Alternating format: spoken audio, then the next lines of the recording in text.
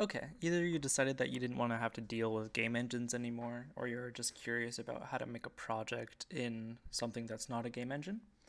And you researched a bit and found that SDL was a pretty good library for C++ to make visual projects in. Um, you searched up some tutorials, but they all used things like Visual Studio or, kind of proprietary text editing software that you don't really like to use. I personally really dislike using Visual Studio. I prefer VS Code because I feel it's more bare bones or whatever. So here's a tutorial for setting up SDL so you can use it in Visual Studio or VS Code or really any text editor that you want. You can use it in Vim or really Notepad. So first off, we'll search SDL to download.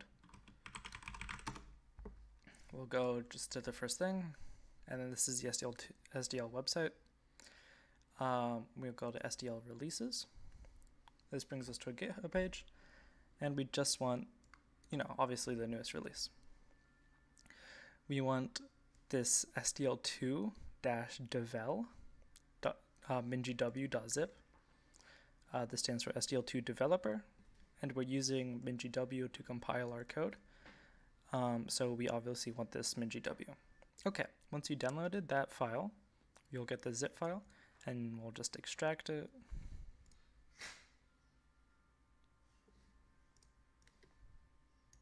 Okay, once extracted, we'll have all these folders and files and stuff. The only things that we really care about are this i686 folder and this x86-64 folder. These are the different versions of the minGW code that we can use. This might work for your computer, this might work for your computer. Personally, this one works for my computer, the i686, so I'll use this. In this, we have a bunch of different files. We have bin, include, lib, and share. We care about bin, include, and lib. We don't care about share at all. This just, we don't care about anything in there. In the include, we have this SDL2 file. What I like to do is just move everything into the include. I don't like having this extra file in here. You can keep it, but I just don't like it. So we'll delete that. Okay, so we care about this include, this lib, all of this, and just this folder in the bin, SDL2DLL. Okay. So we'll open our project folder. There we go.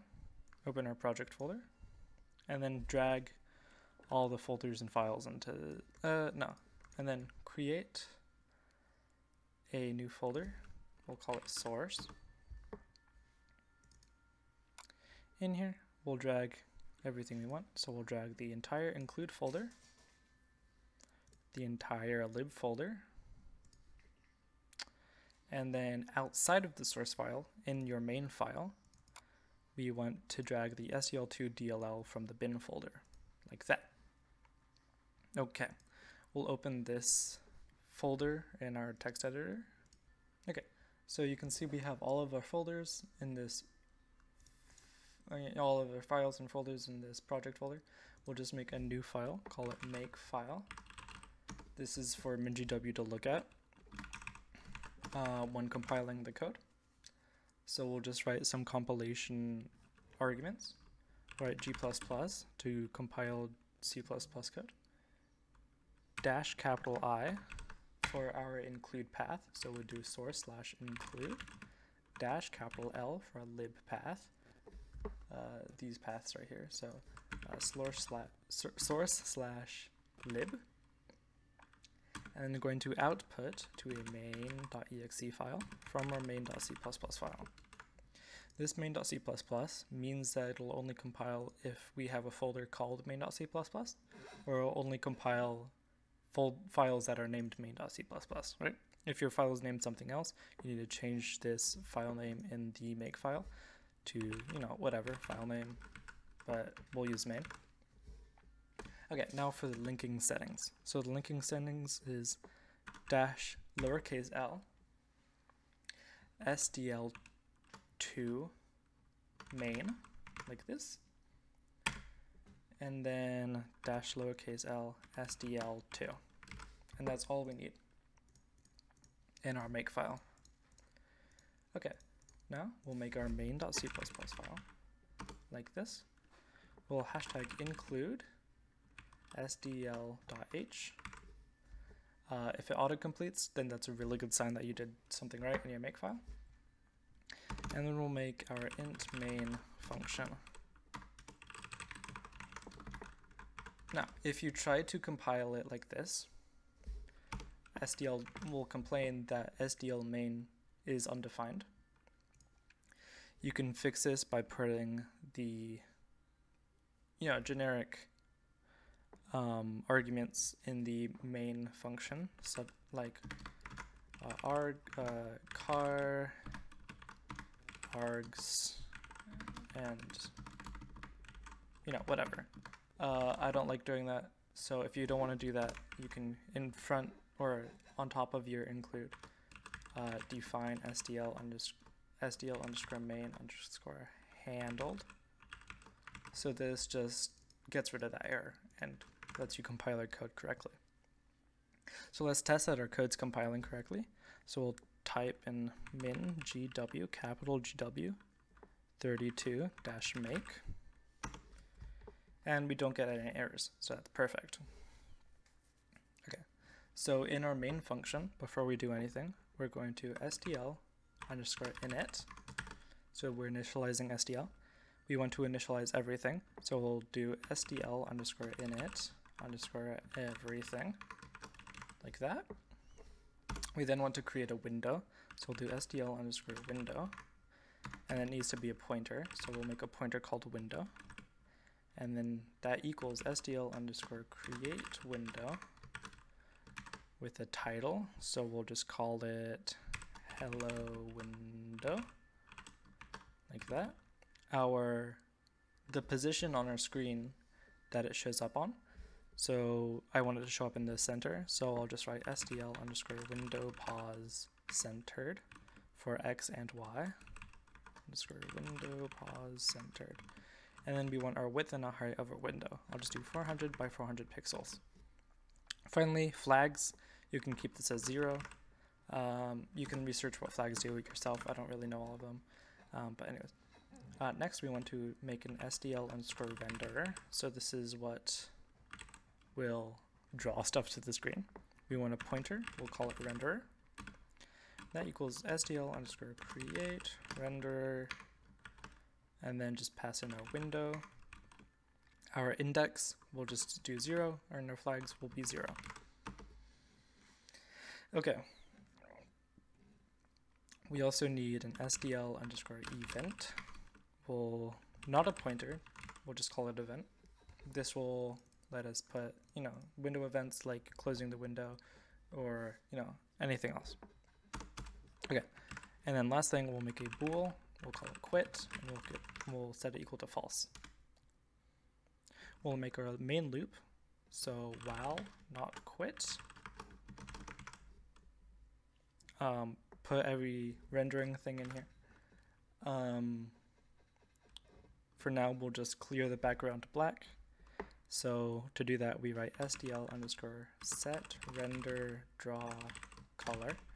So this just sets the color that every other, drawing event after it will use. We'll pass in our renderer pointer and our RGB values. So for black, 0, 0, 0, 255. Okay, to clear the background, we do SDL underscore render clear.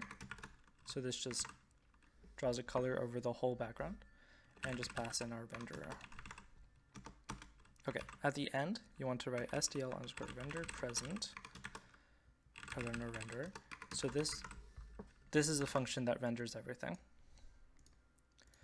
And then outside the while loop, we want to put SDL underscore destroy window, pass our window, write SDL underscore destroy renderer and SDL underscore quit. So this just, prevents memory leaks or whatever by destroying everything we're not using anymore, and then quits. Okay, if you run this, it'll work. So let's compile it and run it by typing /main.exe. We have our window, but it's not responding. You can see I'm clicking, window's not responding, we'll close. That's because we haven't added the event to actually know when we want to close a window. So we have to write if SDL underscore poll event, and then pass in the pointer to our event, so and event does not equal 0. So this is just saying if we have an event, we'll put that event inside the event variable, and this just checks whether event actually happens, because we don't want to run this code if event isn't happening. Okay, or I guess you can leave this blank, but whatever. And then inside this if loop, or if statement, we'll type if event dot type, so this is checking the type of the event, equals SDL underscore quit in all caps. So this is just comparing the event type to a default event type called quit. And then if that happens, we just want to set our quit boolean to true. This will then break our while loop, equals. This will break our while loop and then let us, close our window. So let's compile this, run it, and we can see our window is responding. We can close it. It's perfect. So that's the basics of setting up a window in SDL. We have all our files, our make file. We made a window, and we can, change the background color of it. So let's change it to white. Real quick, make it, do it. Now it's white. So we set up a window, we clear the background, and we can close it. Perfect.